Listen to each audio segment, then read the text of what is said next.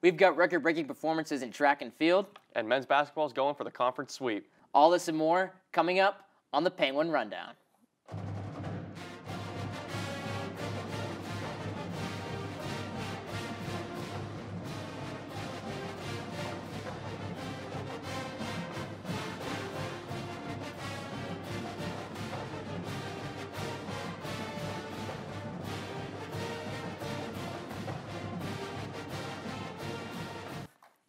Welcome in, everybody. This is the Penguin Rundown. We're your hosts this week, Chris Colella, alongside with the phenomenal Dom Joseph. Oh, easy, Chris. Dom, it's been a little while. I got to get out of my system, Oh, you know? Lord have mercy. Well, we've missed you. I will give you that. I missed you, too. Just end of fall semester, I was here, and then we all took a break for winter break, and then coming back for the spring semester, getting back in the swing of things. You know what I mean. I know what you're talking about, Chris. I go here, too. Yeah, how's your spring? So far, so good. So far, so good on the spring semester? Yeah, so far, so good. Nothing to complain about. A lot of sports, though, which is very good. Absolutely. Keeping me busy. And we're going to start with some women's basketball. Let's hear it. The women's basketball team had 5 days to prepare for their road matchup against the Cleveland State Vikings. It was a hard-fought battle for Youngstown State, but the night ended with a 66-52 win over their Horizon League foe. Freshman Chelsea Olsen dropped 26 points along with 8 rebounds during the game, while senior India Benjamin did what she does best and distributed out 7 assists. Youngstown State sits at 7-12 on the season, 3-5 in Horizon League play. Be sure to tune in tonight as the Penguins take on the Northern Kentucky Norse in the Beagley Center at 7 p.m. The Penguins will also play Saturday at 1 p.m. in the Beagley Center as they host the Wright State Raiders.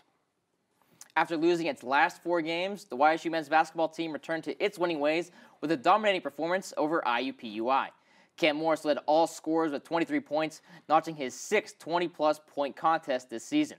The senior was just one of 4 players who finished in double figures, but the story of the night went to defense. The Penguins scored 23 points off of 16 turnovers. In addition, YSU had more offensive rebounds than the Jaguars had total rebounds.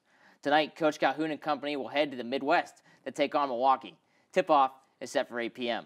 Now, Dom, you had YSU's first matchup with the IUPUI this season, IUPUI's first year in the Horizon League. Yep. What did you take away from this game? Well, it was a rude awakening for IUPUI. You talk about the tenacity of the Penguins coming into this game. They played their hearts out, and it was nonstop for all 40 minutes of the game, and this was huge for the team, coming off a big win for them after a loss to UIC. Absolutely. Yeah. After the loss against UIC, Coach Calhoun commented after the game that they weren't where they needed to be, right. Not only offensively but defensively as well. They couldn't press for the 40 minutes that they would like to. They weren't really close to where his style was. But then after Saturday night, he had the 23 points off of 16 turnovers, and they went full court press about 90% of the game. And Coach Calhoun said afterwards that was as close as they were to his style of play. So game by game, this team's getting closer to this kind of mentality, this full court press mentality. Right. So look forward to seeing them play against Milwaukee. We're going to move on to bowling now. All right. The past weekend, the bowling team traveled to Reading, PA to compete in a 3-day tournament at the KU Invitational. After losing their first 3 matches on Friday, the team battled back to win 2 matches before the day was over. Then on Saturday, sophomore Emily Dietz had a career day as she bowled a career-high score of 227 against 6th-ranked Delaware State to close out day 2. Finally, on Sunday, the Gwins won a pair of best-of-7 bracket matches, including a comeback win in their final match after being down 3-1 to St. Francis Brooklyn. YSU would go on to win the next 3 games to secure the win. The Penguins finished the tournament 19th and will now be off until they compete at the Crusader Classic February 9th through the 11th. More than 1,200 athletes packed inside the Watts last Friday for the YSU College Invitational. The Penguins had a field day with a total of 16 top 5 finishes on the day. Due to time constraints, we narrowed it down to the top 6 performances of the day. Senior Janie Corbett stealed first place in the shot put with a throw of 15.78 meters on her 3rd attempt of the day. Then sophomore Jalea Elliott led the pack in a tight 60-meter dash, placing first with a time of 7.61 seconds, winning by 1/100th of a second. Next, senior Keishana Burtz outran not 1, not 2, not 3, but make that 4 pit sprinters to come away with a victory in a 200-meter dash with a time of 24.74 seconds. Later, senior Amber Ells turned on the Jets in the 60-meter hurdles, taking first place with its 38/100th of a second with a winning time of 8.56 seconds.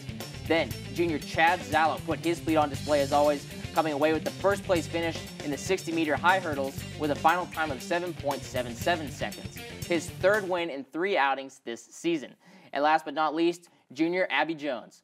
Not only did Jones claim the top spot in the high jump Friday night, but she also became the school's new high jump record holder. Jones cleared the height of 1.74 meters on her third and final attempt at that height. Jones had cleared 1.72 and 1.73 in previous outings back in December. The jump also set a facility record for the Watson and Tressel training site. The men's tennis team had their season opener this weekend against Duquesne at the Alpha Tennis and Fitness of Pittsburgh. The Gwynns won 3 single matches against the Dukes, but then dropped 2 out of the next 3 doubles matches. The men's team will be having their first home match of the season this Friday as they face DePaul tomorrow, January 26th. Serving over to the women's side, they also competed in the past weekend in Pittsburgh, where they fell to Duquesne 5 out of 2 matches and Pittsburgh 6 out of 1. The women will also compete this weekend against Eastern Michigan on Friday and Bowling Green on Saturday. Good luck to both teams this weekend. The swim and dive team had a busy weekend as they competed in both the dual meet at IUPUI and the Butler Invitational. On Saturday, the women came out victorious, 153-147 over the Jaguars, their first dual meet victory of the season. Victoria Rose, Tiffany St. Gilles, Ida Urinovich, and Taylor Bishop each collected 2 first-place finishes, and Rachel Shipp also had a winning touch as well. Diver Bethany Glick also took home a first-place finish in the 3-meter dive. On Sunday, the Gwynns swam in the Butler Invitational, and both Mackenzie Stelter and Bethany Glick were at the top of the standings in the 1- and 3-meter dives, respectively. Sophomore Tiffany St. Gilles touched first in the 200-yard breaststroke and second in the 100-yard breaststroke. The team will next be traveling to participate in the Illinois Quad Duels on Friday. The first race is set to begin at 4 p.m. Now, Dom, it's that time of day again. It's time for the Penguin Play of the Week. We had a few nominations. Yep. You have any guesses? Any guesses? You know, it's either going to be that Hey Good dunk or the Braun Hartfield reverse layup. So all right, one of the two. You got a 50-50 shot. All right, let's see what we got. Oh, it's going to be a skip pass from Cam to Braun Hartfield, and it's going to be an up and under reverse layup from Braun Hartfield. Dom, you got it right. Well, 50% right. 50%. All right, don't give me that much credit. But look at this. With the contest, able to move his body mid-air. Not easy to do at all. Huge play by Braun. Absolutely. Up and under for the bucket. The double adjust, something that he could probably do in his sleep, and something maybe you could do as well. He got some height on me, so definitely I could not. Now, see, Chris, last time I did that, it hit the rim, bounced back, broke my nose. So broke your nose. It explains why it's so crooked now. You have an answer. You have an answer now. Like, look at me straight. Look at me straight.